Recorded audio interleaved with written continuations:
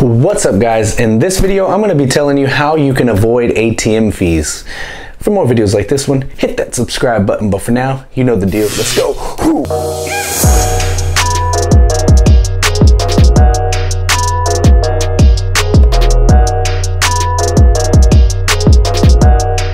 Okay, so to start off, I'm just going to tell you guys that we all hate those ATM fees that come with using a different ATM other than your bank's ATM. And most of the time it's when you actually need cash and they don't accept debit, they don't accept credit, anything like that. It's just for instances where you absolutely need cash on you. And the easiest access to cash is to go to the nearest ATM. Now for one, you're gonna get charged an ATM fee for that specific ATM, just to use that ATM. Doesn't matter which one it is.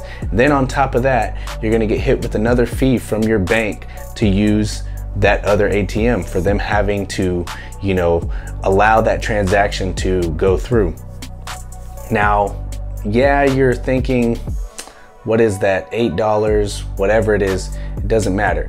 $8 is nothing, but if you do it enough times, you might be out $100. Now, I'm gonna tell you how you guys can avoid that, and it's really simple, and this actually came in handy whenever I was on my trip to Mexico, and I will play some clips somewhere around here, my trip to Mexico. Anyways, I have videos coming out on that as well, so just make sure you guys are up for that. Anyways, so what you guys can do is you guys can go to Charles Schwab's website, and you guys can actually sign up for a Schwab One brokerage account. So that way you can link the Charles Schwab High Yield Investor checking account. And why do you want to have both of these? Well, it is a requirement in order to get the checking account with Charles Schwab. You must have a brokerage account, but you get one of these little bad boys here. And this has ATM fees waived worldwide. Now, the reason why this came in handy whenever I was in Mexico was because I came across an instance where I wanted to tip, some of the people that we were going on these excursions with, and they were our drivers and whatnot. And I also wanted to purchase some stuff off the side of the streets on Fifth Avenue when I was in Playa. So what did I do? Some of them did accept credit card, but some of them didn't, so I needed cash. So I had to take this little thing on over to an ATM, and I had to pull cash out of that account. Now, a lot of people don't know how to get actual money into the checking account. What you do is you have to deposit money to the brokerage account first, and then transfer those funds from the brokerage account to the checking account. And I know it might seem like a lot just to get ATM fee waived, but if you're out of the country and obviously you're gonna have to use, for the most part, a different ATM, and either way it doesn't matter, you're still going to be out some money if you have to use a different ATM other than your bank's. So that's why I always recommend this, signing up for one of these accounts with Charles Schwab in order to get those ATM fees waived. And that's even in the US. You can get every single ATM fee waived no matter what. Doesn't matter where you are. It's worldwide. It's in the US. It's everywhere. It doesn't matter. You are always going to get those ATM fees waived, and it is an unlimited amount. Now you're also probably thinking that there has to be a minimum balance that you have to have in this account before they start charging you some kind of fee. Well, the good thing is that there is no minimum fee required. You can literally have zero money in this account until you're ready to actually deposit the money and use it for whenever you need to.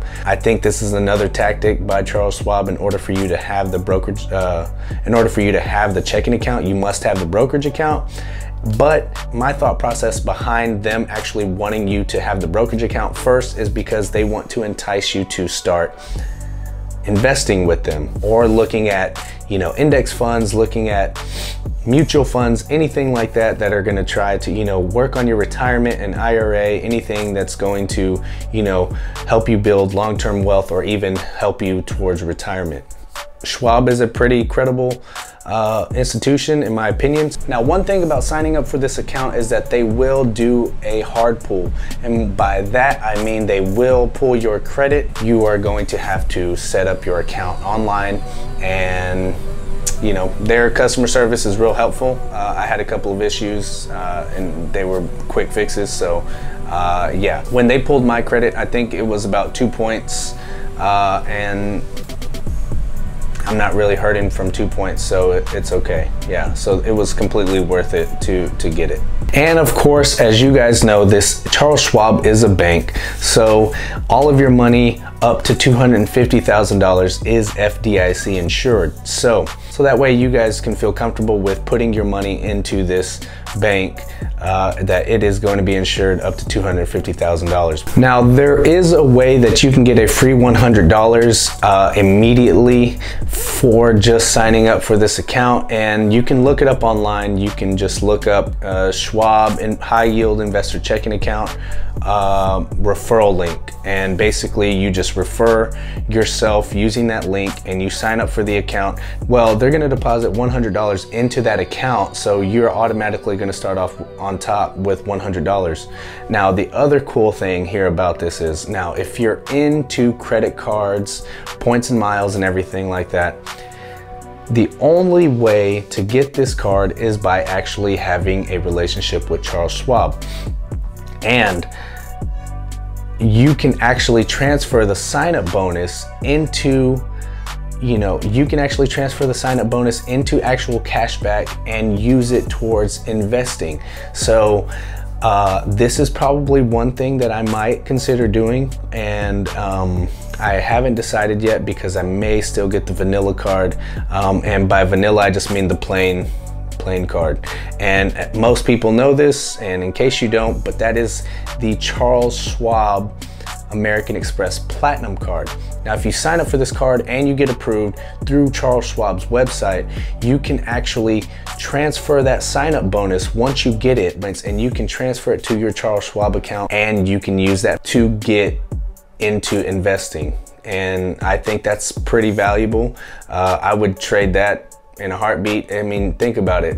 That's not even your own money. You spent your own money to get that sign-up bonus, but I mean, I think that's a good way to start off if you don't know how to get into investing, or you're just not willing to give up towards investing. Then I think this is a great way to get into it. So again, guys, this is what the card looks like.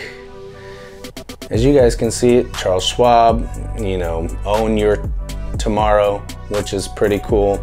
I mean, it's just a normal debit card, but again, it comes in handy when you're traveling abroad, and even when you're traveling and you have no clue where one of your banking ATMs are. I think that's always a little perk to have in your wallet no matter what, and I always carry it just in case I do need to carry some cash, just so that way I can get my cash without any ATM fees. And it's also a hassle to have to look for your bank, and if there's a bank 10 minutes down the road but there's an ATM right here, I'm all about convenience, and this provides the most convenience for me. So I'm not gonna go look for a Wells Fargo, a Citi, or go look for a Chase Bank. If there's an ATM right there and I have my Schwab card, then I'm going to use my Schwab card all day. So that's what I would recommend, guys. And that'll conclude today's video, guys. For more video updates, hit that subscribe button. If you found this information to be helpful, give this video a thumbs up. I really appreciate it. Share with your friends. Drop a comment down below to let me know what you think about this Charles Schwab debit card. Don't forget to hit the bell notifications down the bottom left corner, so that way you guys can stay up to date for whenever I drop my next video.